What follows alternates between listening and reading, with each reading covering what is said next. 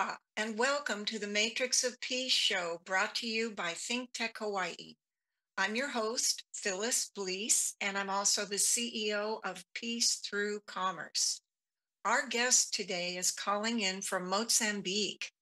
He is Don Larson, the founder of the Sunshine Nut Company, which is also operated in Mozambique.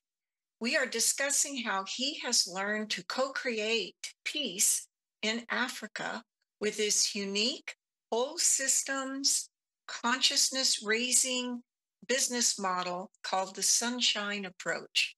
Aloha, Don. Bom dia. Como está? Okay, that's Mozambique. Do we say Mozambique? Is that the name of the language? Mozambique, yeah. Mozambique. And in the West, it's more Mozambique. So it would be a C here. Mozambique. Yeah. Okay. Okay, well, it's lovely to have you. It's midnight your time, I think. Yeah, it's great to be here, regardless of the time. Yes, thank you so much. You're exactly 12 hours on the other side of the world from Honolulu time. So that's correct.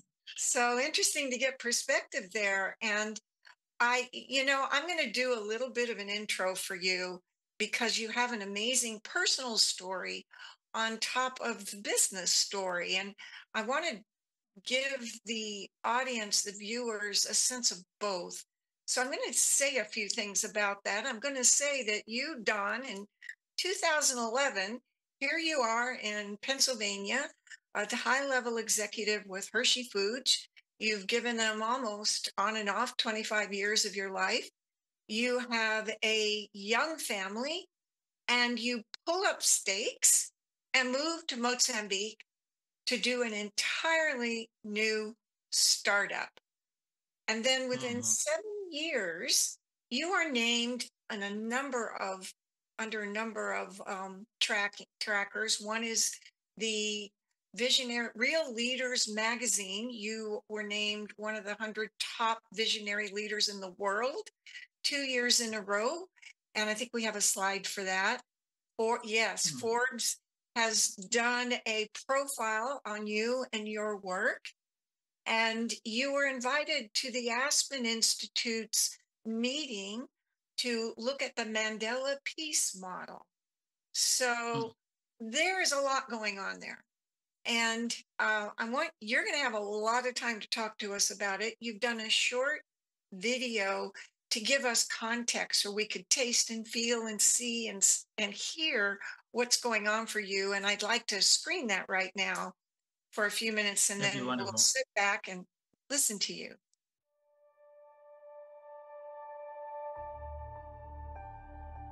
It's possible to create a premium food product and transform lives and communities at the same time. We're doing it every day with cashews here in Mozambique.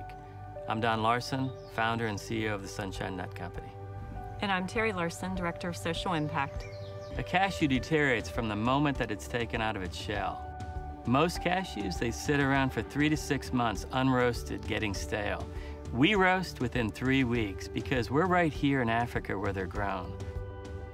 I came to Africa in 2004 as the Director of Cocoa Operations for the Hershey Company. I was one of the largest cocoa buyers in the world and was surprised at the extreme poverty of the African farming communities. So many international companies benefit from the resources of Africa while the people of Africa remain in poverty. In 2011, we sold everything and moved to Mozambique to create the Sunshine Nut Company. The Sunshine Approach is a sustainable business model that brings lasting transformation. We buy our cashews right here among the Mozambican farming communities at fair prices. We roast and package in-country, and we hire young men and women, most of whom were abandoned and orphaned in their youth, to run our factories. We sell our cashews at competitive prices in major retail stores, and then 90% of our profits go back to the poor and orphaned. 30% to uplift cashew farming communities, like providing medical training and planting new cashew trees to give families an income. 30% goes to the care of orphans and vulnerable children. There are a lot of broken families in Mozambique. Our Sunshine Houses pair loving widows with orphan children to create new family units. The remaining 30% is invested into new Sunshine companies to transform communities across the continent.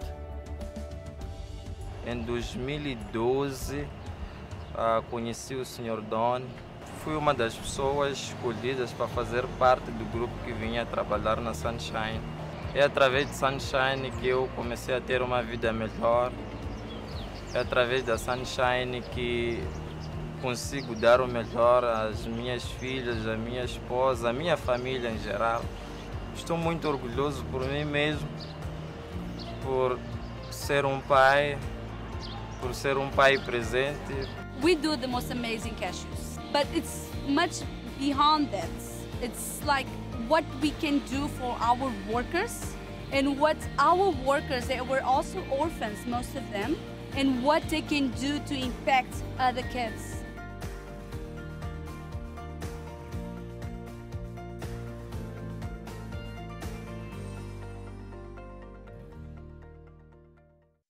Wow, Don, I'm really overwhelmed. You know, you and I met about 10 years ago in Austin, Texas, when you were just starting this enterprise. I want to ask you a million questions. You know, I don't know how you mobilize so many resources, and what we like to say at Pisu Commerce is sources, that people are not resources, that they're sources of energy like the sun, and keep giving. So you've mobilized all of that, and maybe if I could, we'll get through the whole story, but I want to ask these screaming questions like, are you happy? When did you find out you were happy? Were you unhappy before? Are you just more happy now? And as we are watching and listening, think about our lives and our careers, you know, what motivated you to make such a change? And how would we know that call? So there's like too many questions there, but where would you like to start?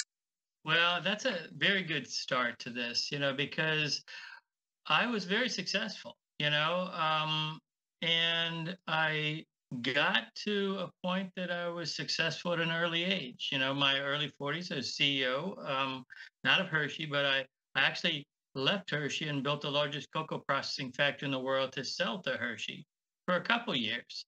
And at the end of all this, when we sold the factory to the largest chocolate maker in the world, I really was very disillusioned with where I was at. I had a lot of great job offers, but it's like I was unfulfilled. I was not satisfied with life. I had every toy. I mean, I had a hot air balloon. I had my Porsche. I had, you know, just about anything anyone ever wanted and considered successful, including a family, a nice house with a pool, just every toy. And that is not what makes you happy, you know, and most people strive their whole lives wanting to get that, thinking that it will make them happy. And what it really is, I think the midlife crisis comes in here, you know, and it's really, I don't think it's necessarily midlife crisis of substance. I think it's more ingrained in, are you doing what you were created to do? And so what I did is I went on a quest to find that out. And one of the things that it resulted in is assessing, do I want to have success in life, or do I want to have significance? Do I want to lead a life of a legacy? Okay, and I had a good role model. The role model was Milton Hershey, you know, who was the founder of Milton Hershey's the company, Hershey Chocolate. But he, at the end of his career, he spent all of his time at an orphanage that he and his wife started up. And throughout his career, he took care of the farming communities, he took care of his employees, and then he took care of orphans. And so really what I did is I decided I want to leave a legacy. I want to do something to help the world, to promote peace, and to leave things better than when I started. And so we moved to Mozambique, not knowing anyone, to implement using a food company the same way that Hershey has done, by providing for probably hundreds of thousands of orphans, one of which was my father-in-law that was an orphan in the 1950s. But Milton Hershey gave his fortune and his company 100 years ago to an orphanage. And that orphanage now is the controlling interest of an $8 billion chocolate company. So what we're doing is we've taken that concept completely separate from Hershey, and we're using cashews to take care of the farming communities of Mozambique, the orphan population of Mozambique, and my employees. Wow. I didn't know that about you, about Hershey. So your wife's father was an orphan that was supported by the Hershey's orphanage, supported by Right. that owns the controlling interest in Hershey. Yeah, of the chocolate company. Wow. Yep. And that's the reason I joined Hershey. And it's very honest, very ethical company. I rose through the ranks there very quickly. And it was largely because we were working for a purpose. And I think, companies and business has gotten away from that. In the 70s, a guy named Milton Friedman, he's the one that said the sole purpose of a company is to put money in the stockholder's pocket. And after that, a lot of these things went away. All the philanthropic aspects of companies and taking care of the stakeholders and all the value chain, it went away. And so as a private company, we're wanting to bring that back and to do it in my own way, and in a way that promotes peace and promotes prosperity and promotes dignity and opportunity. And the principal tenet of our model is we want to transform lives, not just create employment necessarily, but transform people's lives for the better. So, let's take some time now and look at those principles and walk through what you call as a business model, the Sunshine Approach. And then what Yep. we're going to do is just overlay some of those principles on the Matrix of Peace whole systems model of society that Peace Through Commerce advances in the world, working on difficult social, emotional, economic, and sustainable questions.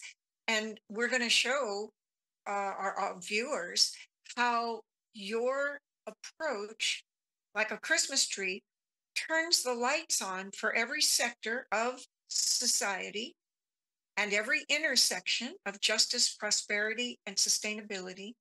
And at least where you are operating in Africa, because Africa has a lot of developing and underdeveloped areas, but in the pockets where Sunshine Approach is breathing, living, acting, you are fostering long-term peace from this whole systems model assessment and view and map of your work in the world. So let's talk about some of those principles. That we've got a slide on that. Maybe the guiding principles. Yeah. So Yes. The guiding principles, I like to say our cashews are roasted hot with hope, opportunity, and transformation. And that the business model is value-driven business where dignity and love community come together with excellence. And then it wouldn't be there if everyone didn't work in unity. As part of your model, you talk about the values unite and that beliefs divide, and it's the values that it transcends beliefs and religions and everything.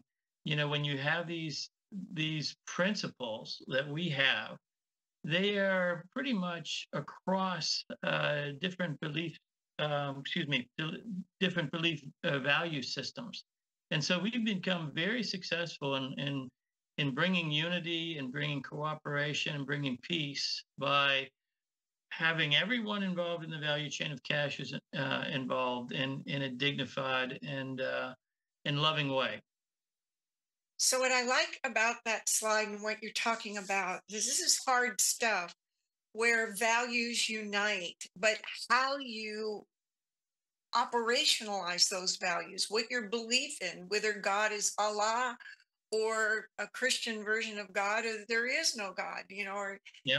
they might believe there's a greater power, but not anthropomorphic or a deity. So we might all believe there's a greater power, but we have very different beliefs about what that power is, defining it.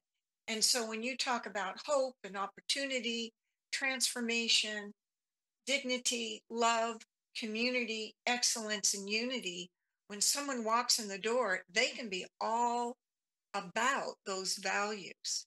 That's correct. So And it really transcends religions.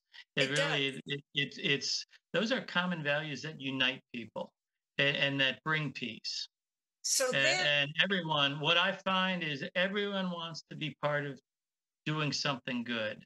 And mhm. so those who don't are usually the ones that are creating the problems. And we do have a slide on challenges there. I mean, we are addressing fundamental challenges.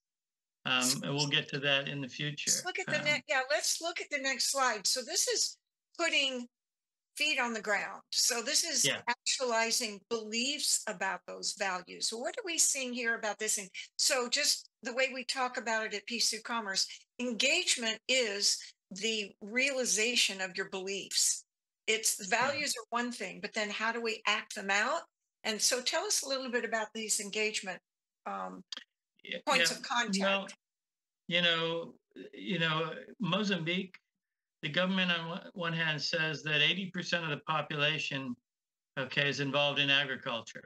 And then the statistics of the government say that 99.9% of all agricultural activities are smallholder farmers or subsistence farmers. So really what you have is people that are growing food to survive, and there's no employment and all. And there's been a conflict up in the north for going on 7 years now, where there's been an Islamic insurgency in that region. And we were called up a couple of years ago to bring our model. And that model is one where we go from the very farming communities all the way to the fork. We sell all the way to the consumer from our subsistence farming communities. There are 1.4 million subsistence cashew farmers in Mozambique. And what we did is we went up to the displaced camps, and there's quite a lot of them right So we're now. seeing one here now. Some of these Yeah, camps are where the tents are. So people live there. And you say that's correct. They've been displaced? displaced from their home.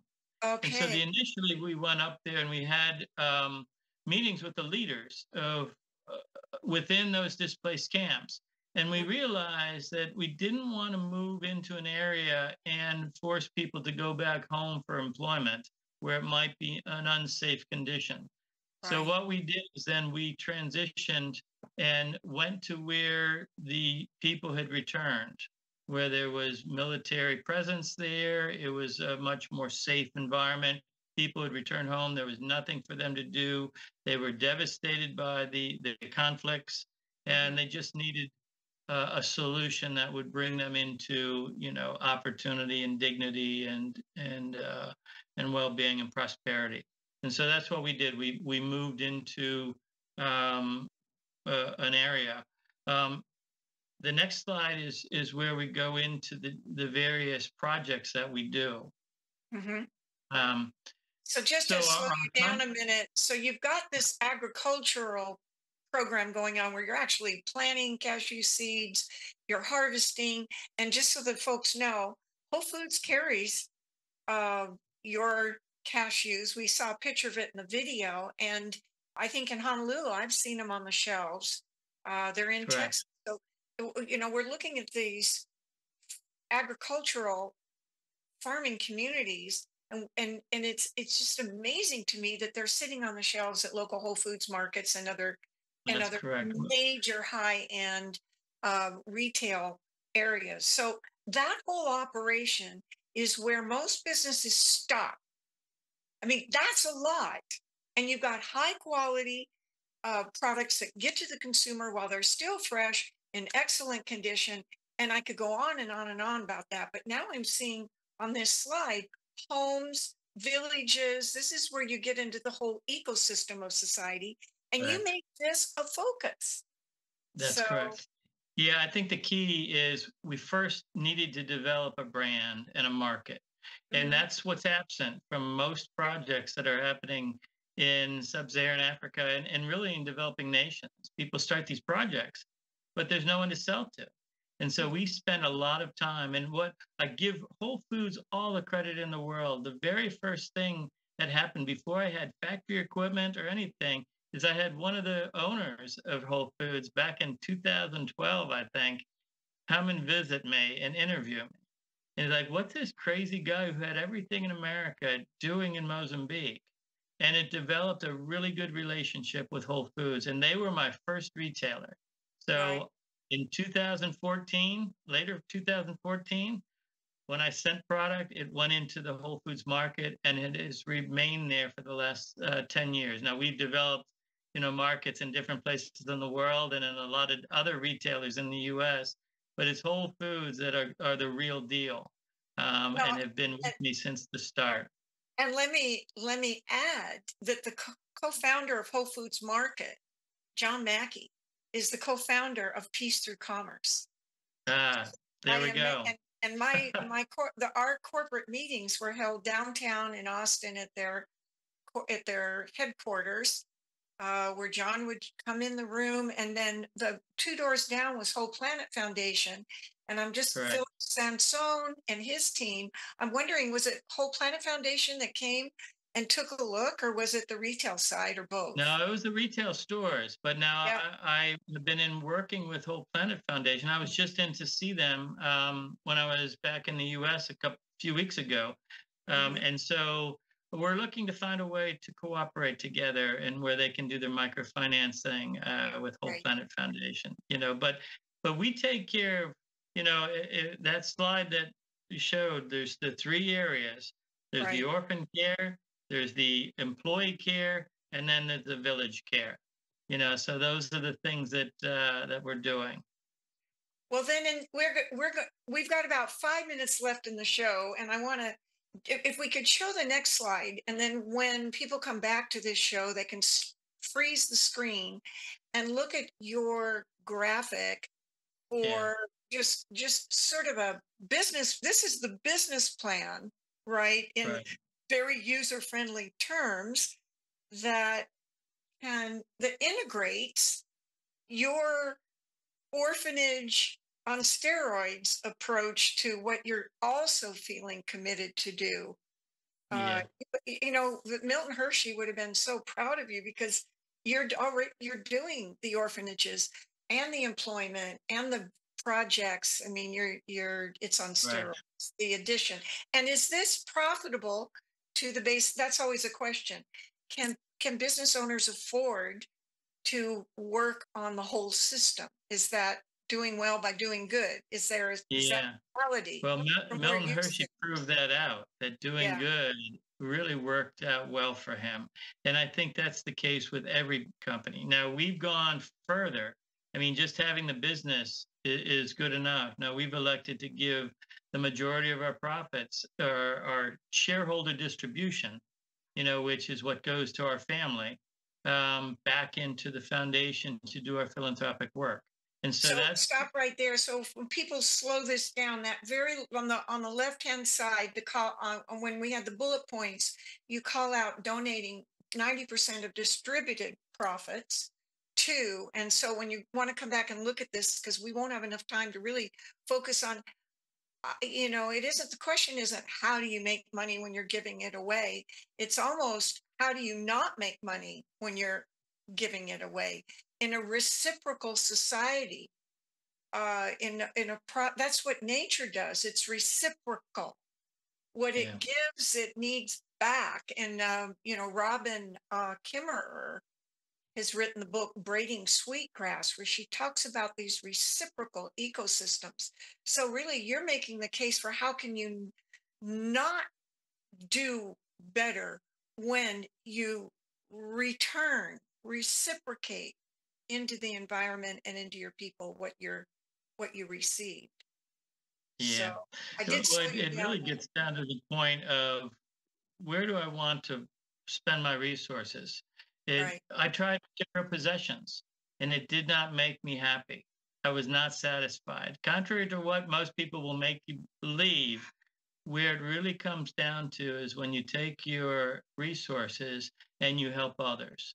And that is what's brought true joy and true the abundant life, for us. And it's been to see all the orphanage. We have 8 orphan homes right now surrounding our factory in the local villages. We have over 30 orphans.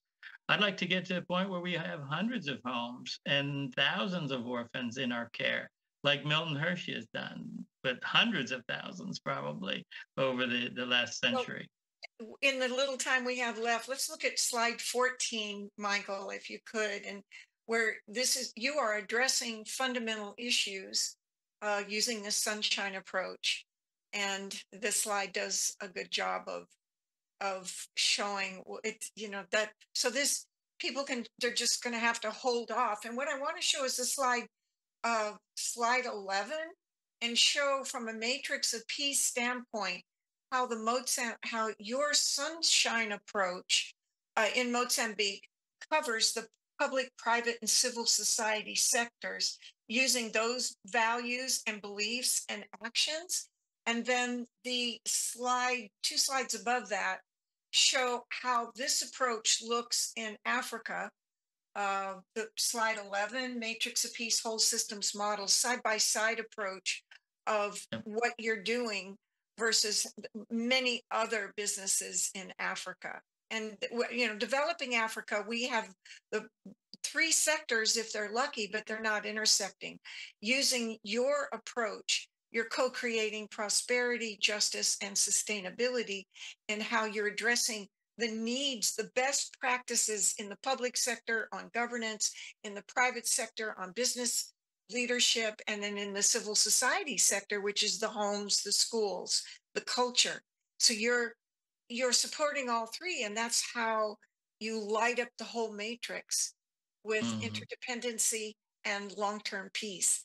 And with that, thank you, Don. Mahalo. I'm going to have to leave it there.